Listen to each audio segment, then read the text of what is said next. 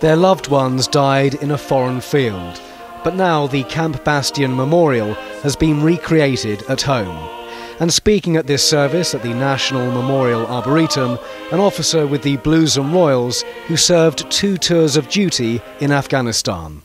We can take comfort in the knowledge that they gave their lives doing a job that they loved, for a country they loved, and amongst mates who loved them most dearly. Always getting ready, making himself look smart. The families arrived this morning knowing what to expect, but it's still devastating to see reality carved in stone. The Webb family were here to remember their son and brother. Lance Corporal Jamie Webb of the Mercian Regiment was 24 when he was killed in an attack by the Taliban. It's respectful for all the fallen, and it should be there.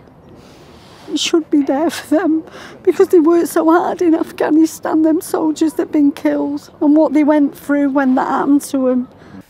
The Bastion Memorial was built by British soldiers for British soldiers, and the faded flag which flew over the 453 names in Helmand flies over them still here in Staffordshire.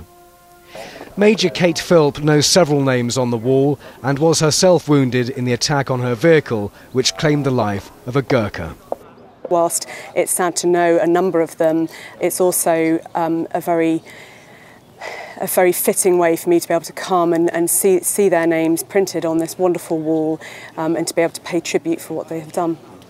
It was a perfect summer afternoon to commemorate some dark days, but at least there is some corner of a foreign field that is now forever in England.